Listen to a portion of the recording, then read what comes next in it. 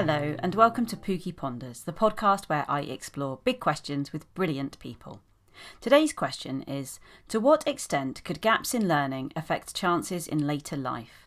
And I'm in conversation with Victoria Carr. Okay, so my name is Dr. Victoria Carr. I am currently a primary school head teacher in my second headship. In the northwest of England in a little place called Ellesmere Port. I have been in education for about 25 years and I am a huge advocate for lifelong learning. And our question today is, to what extent could gaps in learning affect chances in later life? Now, you can jump off wherever you want with that. That feels like a massive question. So where do we start? I think it is a huge question, isn't it? I think sometimes educators tend to be quite entrenched in their own education phase. So at primary level, I might be thinking about gaps in education there, or if I was in just a junior school or just an infant school, I might be thinking about gaps in education at that level. If I was secondary colleague, perhaps in that sense, and also, of course, special needs colleagues in special schools and so on. So I think in terms of the broader question, can gaps in learning affect people in later life? I guess it depends on which gaps and on how they are evidenced. So particularly at the moment, if you are a parent of a teenage child, I'm a parent of two teenagers, one who should have done their GCSEs last year and one who should be doing them this year.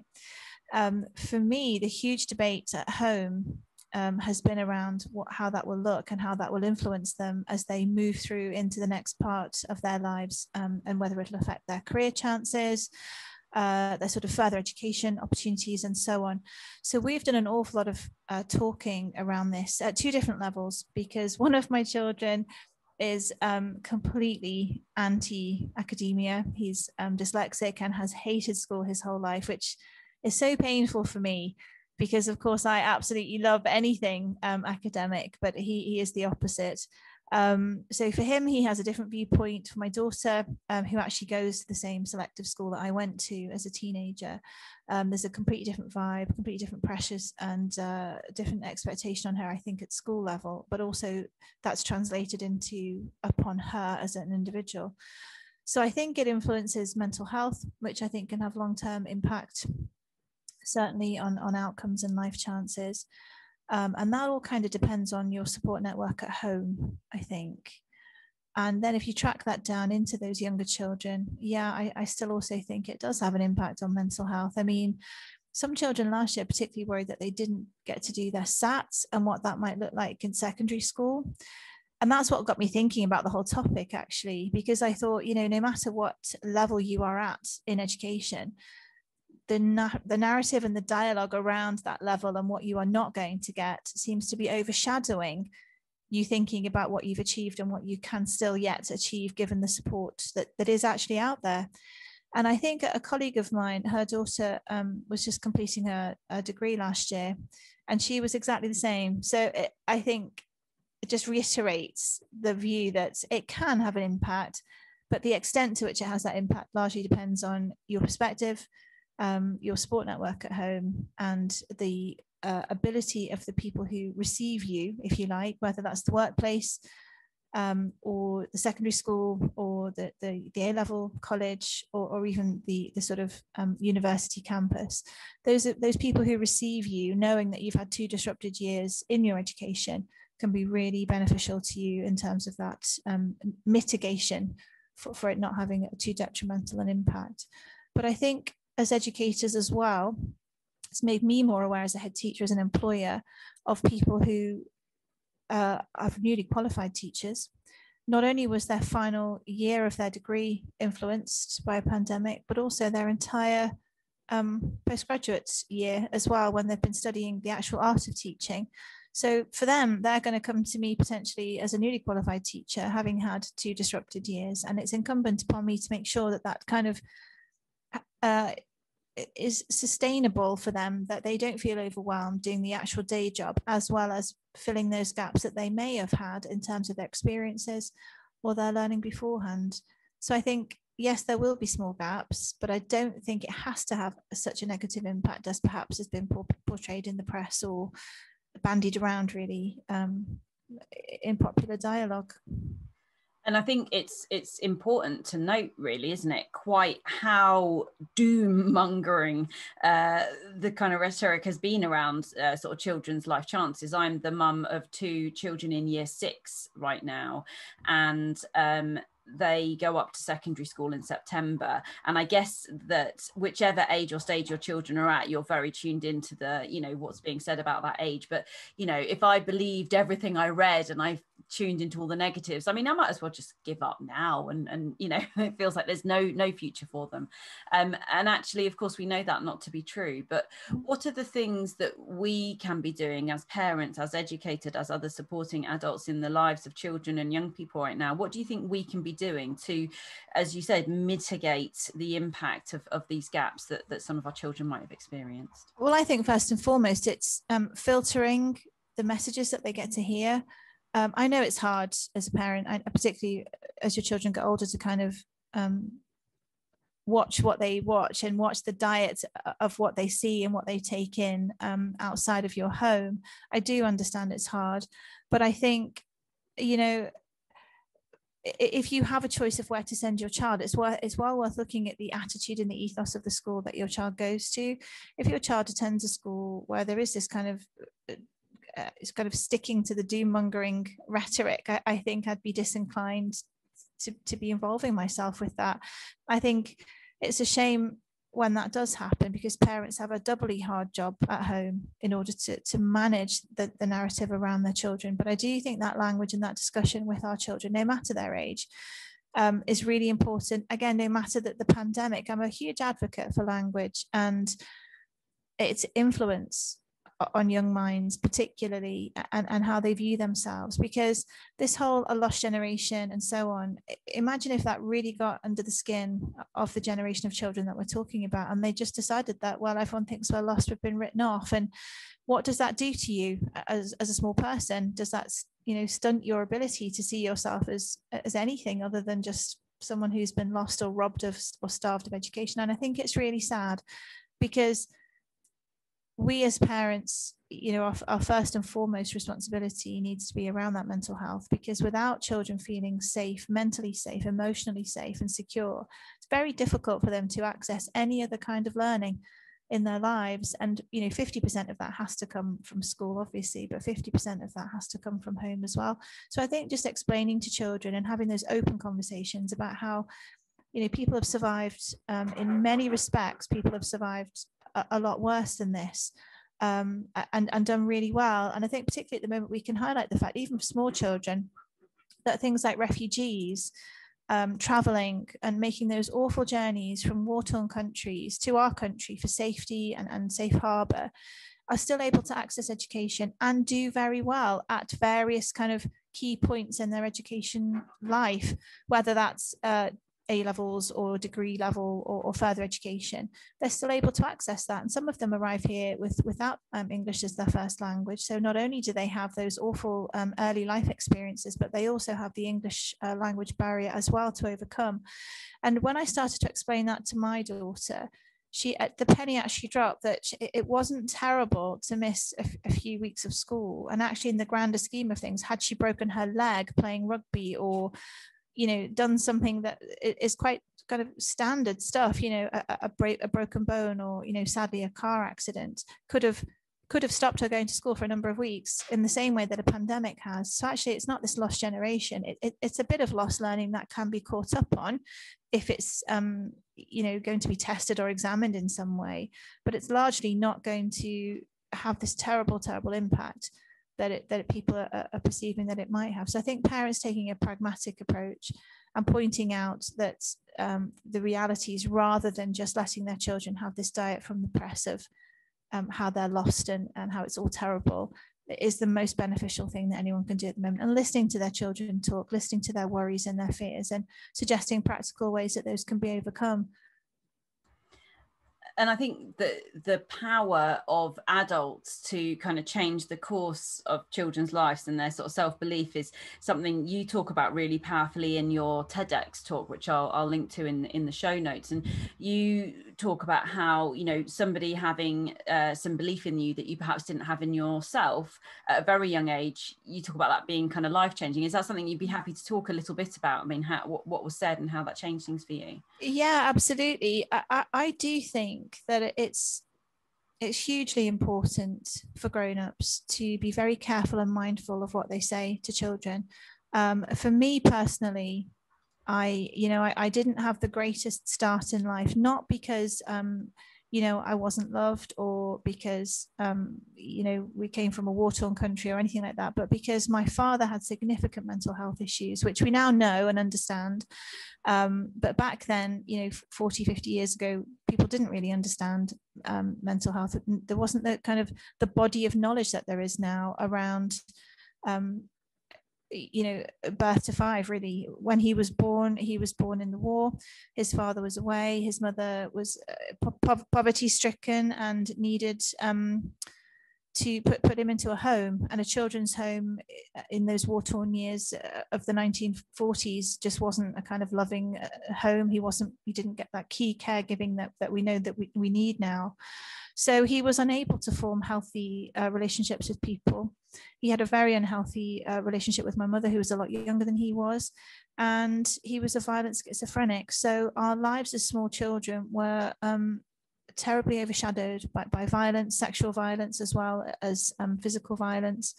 And it was a terrifying place to live. And it was school, actually, that was the answer to all of that, was the antidote to it, largely school, and the fact that I had an extended family who took over when he killed himself, and kind of supported my young mother through the aftermath of that trauma. And with 4 young children, all under 8, we were held and contained, really emotionally contained by our extended family. And a sort of teacher saying to my nan and my mum that I was university material, it was a throwaway comment perhaps from her, but what it meant was that suddenly there was this conversation around me, and I said it in my TEDx talk, where nobody had ever been to university before in my family, ever before. That's not to say they weren't, intelligent, articulate, clever individuals. Both my grandparents had their own businesses. In the sort of 60s and 70s, they were very wealthy. They owned their own home. We come from the heart of Liverpool, a place called Toxteth, where there were riots at the end of my street when I was a small child, and so on. So at a time when all that was happening, and in an area where it wasn't very affluent, my grandparents were very affluent. So it wasn't to do with not being hardworking or not being, which is often what's the kind of criticism that's levied at working class families, that they're not hardworking or they're lazy or what have you. That was never the case. It was just that through circumstances, the war stopped both of my grandparents attending secondary school. And they never had the backing of their own parents, who were working class. So they simply went on and worked hard and generated businesses and so on. But for me, it was this conversation around, you're going to university. And then that, combined with the death of my father, meant that we moved house, and we moved into an area on the Wirral where the 11 plus was still there. And because I used to hide in books and, lost myself there to sort of hide away from the realities of my life, it ended up that I was quite academic. So it was just through 3 kind of things converging on one another, really, that meant I ended up at this grammar school, and they just reiterated all of those messages I'd had for the previous sort of 3 or 4 years of university. And that's what happened. I went there and off I went to university. So I do think that early conversation, that early message was so kind of vital to me. And it was one throwaway comment from a teacher. And so you might think that's a one-off. And I think possibly, it could have been classed as that, except many, many years later, I had to take some time off work for the first time ever, actually, after having had a double mastectomy. And lots of people reached out to come and see me and sort of cheer me up, because they knew I was such an active person that to be at home and doing nothing for weeks would just be awful.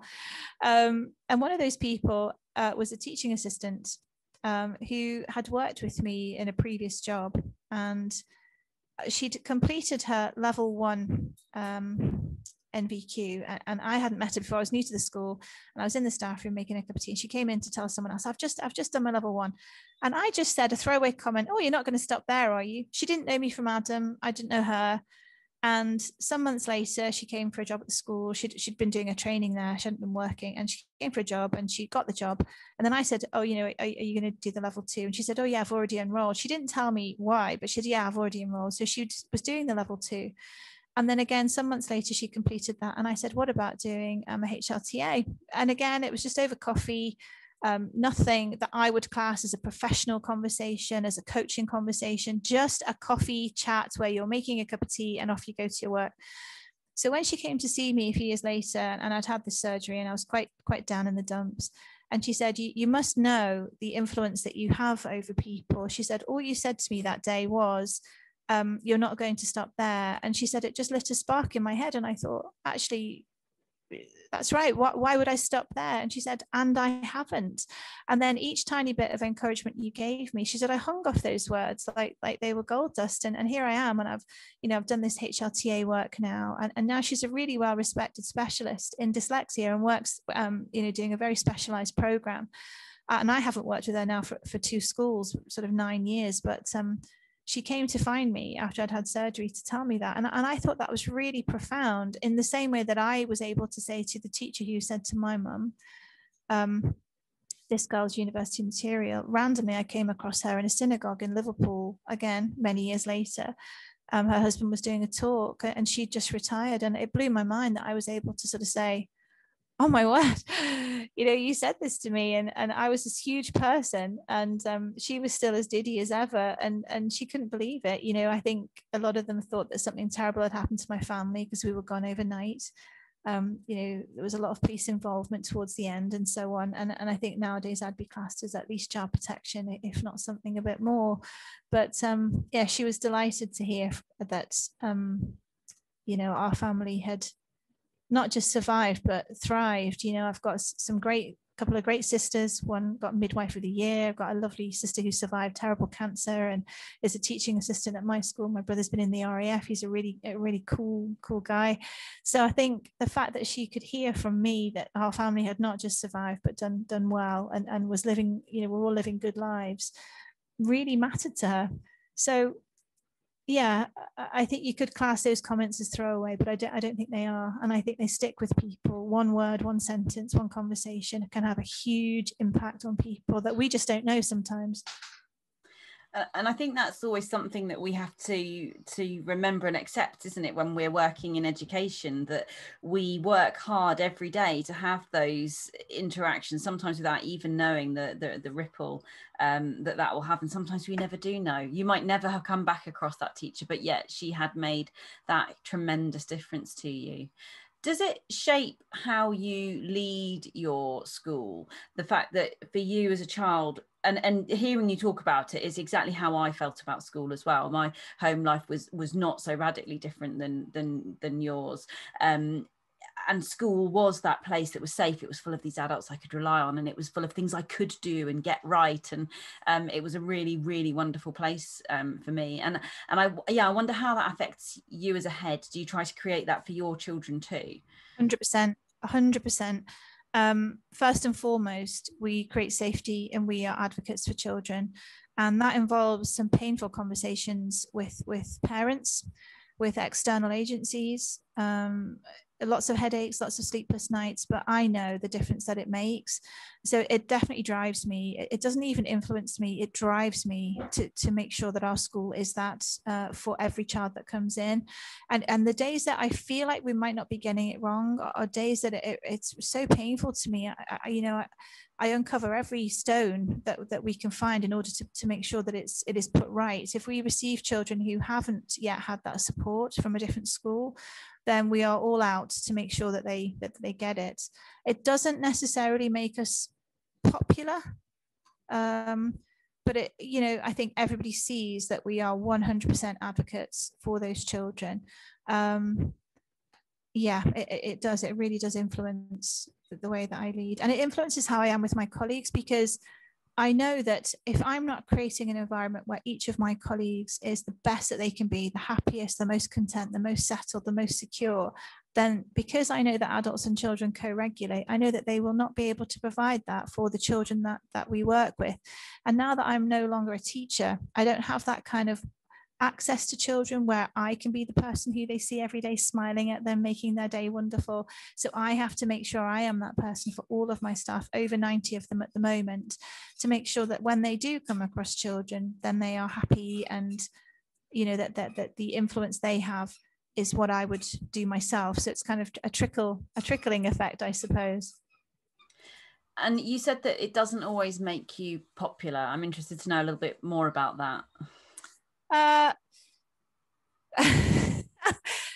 Well, when you are kind of vying for limited resources at local authority level for individual children and to meet their needs, or to try to meet their needs in a mainstream setting, it can get quite challenging.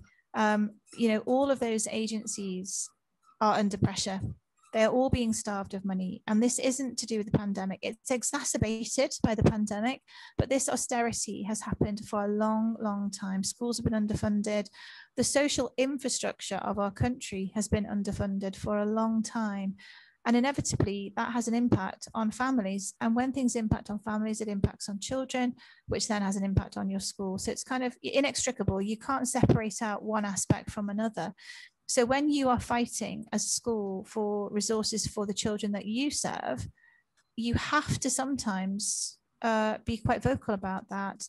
And all I can imagine is at the other end, and I do try and be kind and obviously, magnanimous, but I am nevertheless fighting for the children in my school. So therefore I have to be the advocate and not let go, be tenacious. And my Senko is the same. I have people around me who are exactly like that. All of us are fighting all the time to try and get those limited resources for our children. And I can imagine that would not make me very popular. Yeah. But I guess if you're on the side of the child every time, and I suppose every time, where the reward really lies, isn't it? And that's a moral imperative, I think. I really do. So it's one of the things I often suggest that people come back to, because we can end up in these kind of situations where we're at loggerheads, can't we? And when we really keep our eye on the child and what's best for them, sometimes that can help us to make better decisions and to find at least a little bit of cohesion. I wonder how it is for you in your role now, and having achieved a lot in your life. You've achieved your PhD, you're a head teacher, everything looks really wonderful. And what would your childhood self think of this person, and how can you inspire children like the child you once were to believe that it is possible to achieve these things? Because would that have felt possible to yourself as a child, do you think? No, never. I didn't have that kind of role model. I didn't have that kind of person to look to. I don't recall ever thinking that. I remember being a child of the 70s, we got milk in school in cartons, and on the side of the cartons were different kind of countries and the kind of stereotypical things that would signify the country. And I always used to want to get the Kenya milk because it had animals on it. And the books I used to read were about adventurers. I read every single Enid Blyton book. I read every single book written by a chap called Willard Price. So I used to daydream about going off on adventures and being strong and being in nature. And I never would have dreamed that I could be somebody who does this job, or I suppose has influence over the lives of others. I suppose I used to daydream about being strong and being invincible and having these amazing adventures in the environment. So what I try to do now is to create curricula that show children that there is life outside of the life that they might know or they may have come to know to that date. That is probably all I can do, which is why I'm passionate about things like outdoor learning and those enhanced kind of learning experiences like residentials and things that build character and resilience and understanding and just diversify your thinking, really. I love doing things like philosophy for children. I would have had that as a whole staff thing had the pandemic not kind of put a stop to that temporarily. But I think teaching children how to think, teaching them how to question things and not just to accept whatever they're told, I think is really important. I think the more they do of that, the more they can see that there are opportunities out there. I mean, there are jobs even now that my children talk about, and I think, I have no idea what that is.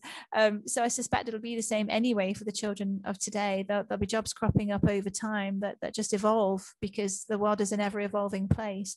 But I think it's having the skills to be able to say, okay, I could reach for that. I want the children, and in fact, the adults I come across, I want them to think anything is possible, I can reach. Because it isn't just children that I think you influence as a leader. I think I'm often asked to talk to newly qualified staff, or people who are considering doing a PGCE, or special needs staff. And I think if I can say to them, yeah, look, you look at me and you think, oh, she does this great job, she's really successful, but actually it hasn't always been like that. And there are lots of times when I'll think, I don't know if I'm qualified, I don't know if I'll be able to.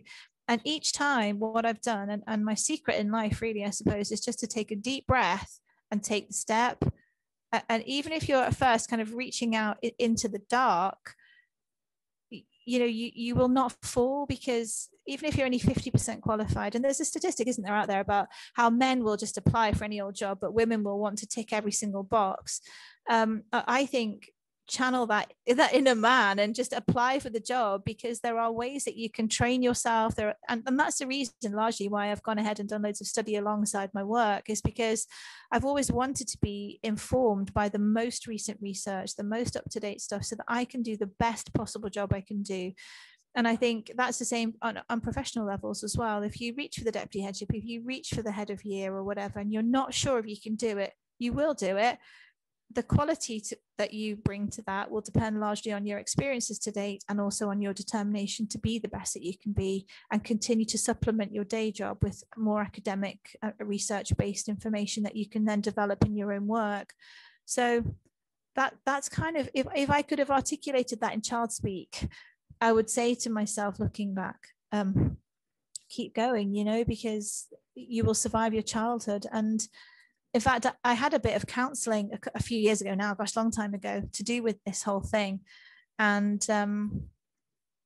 the counsellor said, I'm not going to talk to you, the successful, vibrant, lovely individual. I'm going to talk to the child this should have been said to you when you were 5, 6, 7. And in all the years that I've been kind of surviving my life and thriving in it, really, I'd never thought of it in that way. And it was the first time that I'd actually cried about anything that had happened to me as a child, was when I actually thought, there was a child there trying to survive and feeling like they were failing in terms of protecting themselves, protecting their siblings, protecting their parent, whatever. But there was nothing that you could do other than survive it. And those kind of conversations about talking to your younger self, I think could benefit everyone. What would you say to yourself 5 years ago, or before you did that? How would you, because that's what you're talking about, not making those mistakes again in the future. If you can hear a noise, by the way, it's the school dog. Tell us about the school dog. The school dog is just actually eating cucumber celery, which appears to have given him a bit of energy. And now he's emptied his toy box, and there are toys all over the floor. So he's obviously like a school child, or my own children, in fact, where I'm distracted on the screen and he's thinking, I'm going to get her attention by tipping the toys everywhere. But he's lovely. He's a black lab. He's called Gus. I've had him now 3 weeks, and I'm training him to come in and be a companion dog in school. It's another layer to the sort of well-being offer that I want for the children and the staff in school. But what it means is that my sleep, that was not very much in the first place, is now even less. and all my spare time now is spent training him. But he's adorable. He is absolutely adorable. And what other measures do you have in place to support the children? So school dog, so that what are the other things that you have? Well, I've trained a couple of the staff to become ELSAs. I don't know if you've heard of this acronym before, Emotional Literacy Support Assistant, ELSA. And essentially they are trained by educational psychologists to support children with their emotional resilience, development issues, etc. So I've got 2 of them at the moment currently trained, and 2 more being trained. And they are so good at it that actually they go out and talk to people in our local authority about it. So they're really good. We've got some counsellors. We've got a learning support mentor as well. Here he comes to sit on my feet. And we do a lot of talking therapies as well. And so we have the kind of therapeutic side of things, and then the practical side of things. So in terms of building some of those skills in order to be able to ask children to talk about what troubles them or what they're doing, we've brought in a program called Commando Joe's, which is a character education program. I don't know if you've heard of it. It is countrywide, and it's a really good holistic program that talks about all different aspects of character, so that children can begin to develop and articulate explicitly some of those elements of themselves that they want to. And then our children who've got special needs will be put into various different kinds of programs, like there are different talking therapy programs that we've got as well, which I'm sure lots of schools have. And presumably when you're recruiting as well, it sounds like you've got a bit of an idea about the sorts of people who fit within your school. Yeah, absolutely. I mean, anybody, I always chat to people before you get to the formal interview stage. If you can, it's always worth a chat. The last jobs we advertised for this time last year, we had over 400 applicants, and the office staff said, you're actually banned from being on social media because you're telling everyone what a great school we are, and the next minute we're inundated, which was quite hilarious. But what I think is important, and what I always say to any candidates who are shortlisted, is you're all equally qualified for the job. There's no doubt about it. But the point of an interview is for you to see whether you can work with me, and for me to see whether I can work with you, because my team is so cohesive and so child-centered, and we just have the best fun. I don't particularly want to chance it with someone who isn't that way inclined. It has to be children first, and it has to be people who are a bit different, who are going to bring some interesting things to the table. I don't want someone who's going to come and talk to me about data and how great they are at data management stuff. I think that can be taught to anyone. I want someone who's going to come and say to me, I want to make life better for children. I want to think about innovative, creative ways to do that. And the rest I can teach them, really. And it's last year we did this interview thing. I said, you can't come in because it's lockdown, but we could do socially distanced interviews where you teach us how to do something that you feel passionately about. So we got to see how they would break something complex down into it, just like teaching children, really. And a couple of the people we gave the job, one person taught me how to ice and decorate a cake, which I've never done in my life before. And then we got to eat the cake. That was nailed on. She got the job. But also it was just how she was and how she talked about this passion of hers. And I thought, yeah, she would be absolutely lovely. And she has just been a brilliant addition. And someone else taught us how to do these really complicated kind of like brain puzzles that you can make out of card and string. And it blew my mind. I thought, my goodness, this girl needs to come and work for us and, keep my brain active. But she's wonderful as well. And I think although it was a really quirky thing to do, the third one who we appointed taught us how to tap dance. It was just hysterical. I've got 3 left feet, never mind 2. And she had us tap dancing in the room, all socially distanced, and taught us the different moves and so on. So I think they probably thought it was the most bizarre experience of their lives. But the point is, I wanted to know that they could have a laugh with us. And, I wanted to see them, the human being that was going to come and work with me. Because I tell you what, you're in your workplace many, many, many hours of your life. And as a teacher, you give up your weekends, your evenings, and so on. And if you're not happy with your colleagues, it can be a very bleak, miserable place to be. So the people that work with us now are all equally crackers, but, all child-centered. Sounds fantastic. And what plans have you got for the summer term? So we're speaking at the end of the kind of Easter break, and obviously it's been a really disrupted year and a bit for everyone, and I know lots of schools have got various plans to try and build that sense of community again and help children to settle and get ready for next year. What are your plans? Well, we started just before the holiday with good old Gus. We, rather than children coming straight back into school and hitting the books, I said we'll do a whole school project.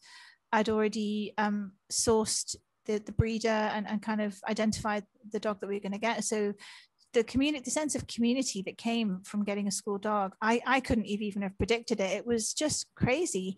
So everyone wanted to come up with a name, and then all the staff are so amazing. They decided to do this kind of menu of projects that children could do both during the holidays and also as homework to build into the holidays. And it was around everything. So They designed harnesses, menus for food, dog agility things, and all kinds of different skills that are obviously part of the national curriculum. But rather than it being a stressful event coming back to school, they were just completely excited about planning for our school dog. So the summer term will be integrating him in. By half term, he will be in school. But obviously he's a puppy, as you can hear, and he will need a little bit more training before that happens, and then it'll be slowly integrated. And in fact, I've just bought a trailer for my bike, my push bike, and he's going to go in the trailer and be push biked to school. So he's going to have his own little trailer and so on. So getting him integrated into school, I think, will be massive. And then working with the PTA on some fun things as well. Can't really say anything too much about that because it'll give the game away. And also trying to think about something creative, because poor old year 6 last year did not get the send off that I wish they'd had. And we kind of half thought we'd do something when it all calmed down, not thinking for a minute it would then take another year. So I think for them that moment is lost, but I'd like to certainly mark the event for the current year 6s with some interesting things. And again, part of that will be with the PTA. But yeah, just having as much fun as we can, doing as much outdoor learning and practical learning as we can, trying to kind of bridge those gaps that children may or may not have. We found largely that it's not drastic, because most of them did engage with that online learning at the start of the year, and it was of such a good quality from the teachers, even though we didn't do live lessons on purpose, so that parents could access them whenever they wanted. The quality was such that all of the children did really well. And again, we had offset inspection just before February half term, a monitoring visit, because the school that I took over, of course, was in a very tricky position. We've made lots of improvements, but sadly, because of the pandemic, they couldn't come in and kind of rubber stamp those improvements. But they came anyway and did a 2-day remote monitoring visit just before February half term. So with that all kind of being done, it means that we can focus on having as much productive fun as we possibly can. Absolutely. And you said in our kind of correspondence before we met today that you think we should all focus more on love, and I just wanted to make sure I touched on that before we wrap things up. Really, tell me more about that. Why does that matter, and what do you mean? I think at a time in our generation where the whole world is hurting, what better time than to lead with love and to do all things with love? I think if more people thought first about the kinds of things that they said publicly, and if they tried to take a more pragmatic approach to things, I think there'd be less public spats in the press, in social media. I think if more people took a deep breath before they said things to one another by email or at the school gate or whatever, there'd be less heartache and stress. And I just think if everybody just took a moment and thought, everyone's dealing with things in their own lives that none of us know anything about. And I mean, it's very well publicized that kind of thing happens, where people are literally battling with demons that none of us know about. And if more of us really took cognizance of that and thought twice before we said something unkind, I really do think that in our small way, we could contribute to a much more productive, much happier society. Sadly, I think there are a lot of people who are trying to, I don't know, I heard this expression again this year called clickbait, I think, where you just say something outrageous so that people will click on and I think, why would anybody do that? But apparently it is a thing, and I think that's, I don't know, a sad indictment of the way the world has gone. But I genuinely think that now is the time to lead with love, and I know I do it, and I know lots of people also do it, so I think it's important.